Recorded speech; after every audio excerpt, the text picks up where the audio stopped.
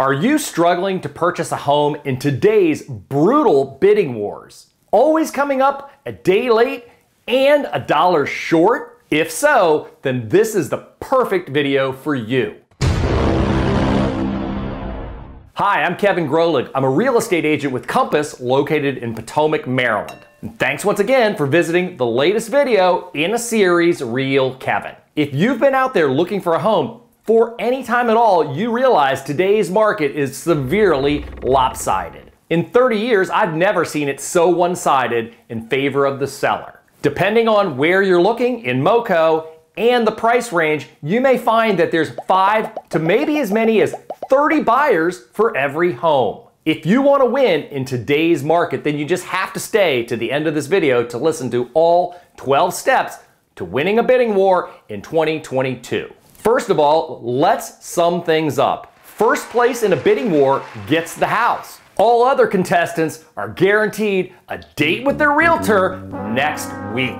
So let's dive into the 12 steps. Step 1, choose your realtor. In today's competitive market, it's imperative that you are working with a top realtor, preferably top realtor team who can not only work fast and efficient, but knows how to win in competitive situations. A top agent in today's market not only is going to be savvy about the marketplace and know how to close a transaction, but they're also going to be well networked within the realtor community. When it comes to working with your realtor, it's not only what they know, but it's also who they know. Let's face it, relationships and networking matters. You must work with an agent who is familiar with all the sales documents, prepares and organizes a neat and tidy package with all I's dotted and T's crossed. Your agent must communicate effectively with the seller's agent. This communication should not only be by phone, text, and email, but also video. Most home buyers will never know what actually goes on behind the seller's curtain once their offer's been released. I think if most home buyers really knew what happens behind the scenes, they'd be surprised.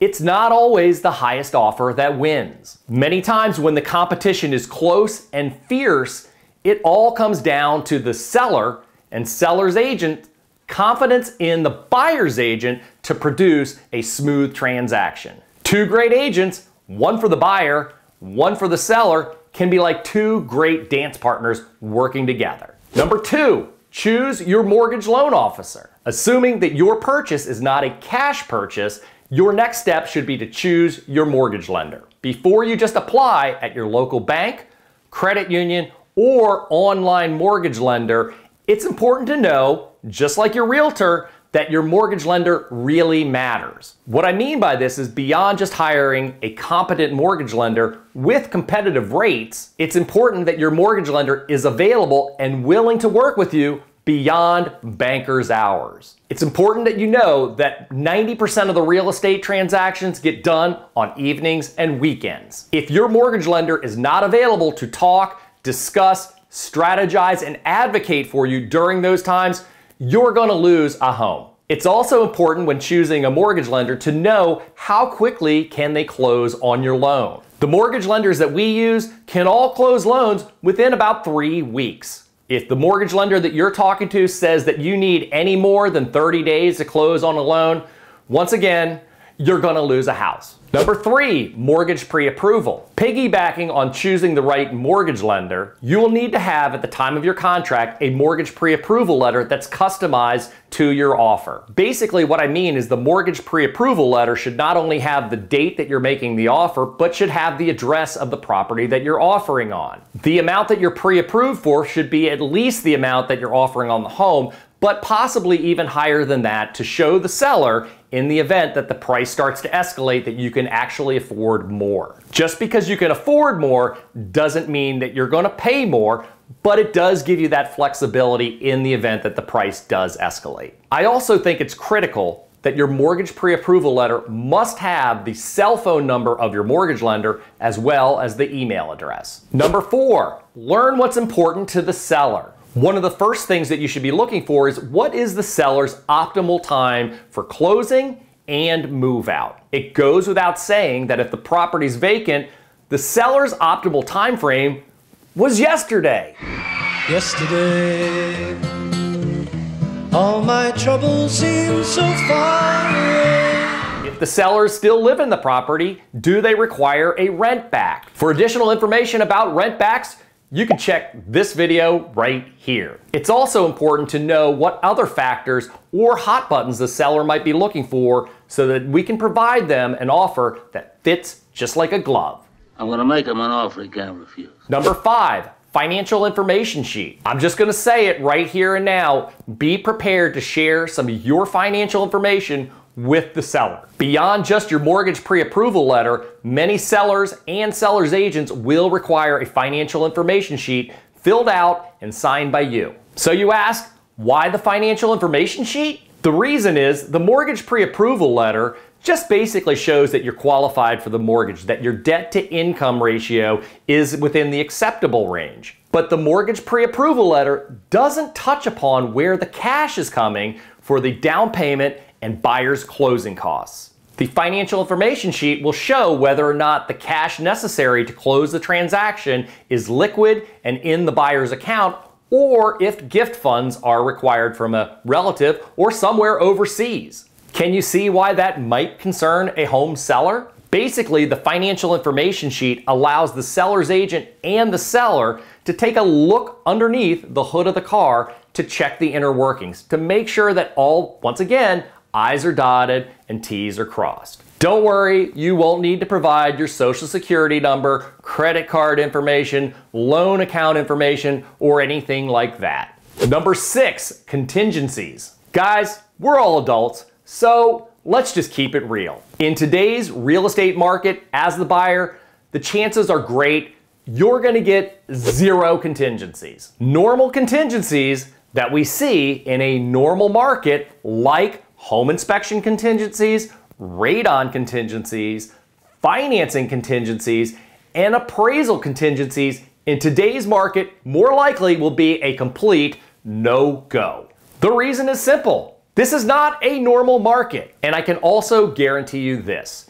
In today's market, there's absolutely 0 chance that you're going to have of negotiating a home sale or home settlement contingency. So if you need to sell your existing home, better get it done first. 7, pre-inspection. As mentioned, the chances are great you're not going to get a home inspection contingency in today's market. But that doesn't mean that you can't get a home inspection. Most of my clients who are being successful in today's market are doing pre-inspections. The pre-inspection is performed before you write the offer. If everything turns out great on the pre-inspection, then most likely you're going to want to move forward with the offer. If the pre-inspection results come back horrible, the chances are great you're going to run for the hills. The beauty of the pre-inspection is it gives you the ability to enter into the contract with eyes wide open. Oh yeah, and without a contingency, which will be the dagger of death.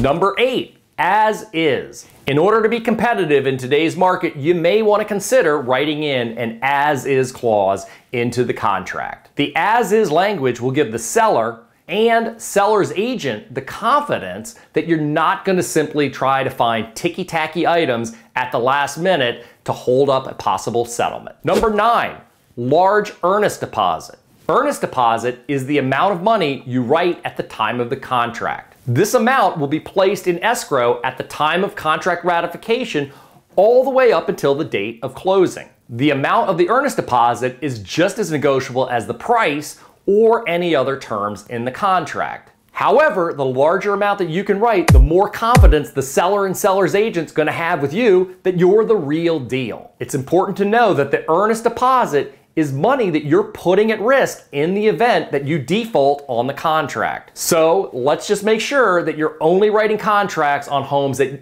you really want to live in. My suggestions on the amount of earnest deposit, this is the amount that's really going to wow a home seller, is somewhere between 5% to maybe even as much as 15% of the sales price. The fact is, the more money you put up front, the less money you're going to need at the closing table. I will definitely tell you that a larger earnest deposit will stand out from the competition. Number 10, non-refundable earnest deposit. Consider writing into the contract that the earnest deposit is completely non-refundable if you as the purchaser do not go to closing for any reason that's not a fault of the seller. I'm going to be really honest, guys, this verbiage is really aggressive, but definitely will stand out to the seller and seller's agent in competition. Basically, what we're saying is that if you don't go to closing for any reason that's not a fault of the seller, that you're going to lose your deposit. No questions asked, goes right to the seller. Just one word of warning about the non-refundable earnest deposit.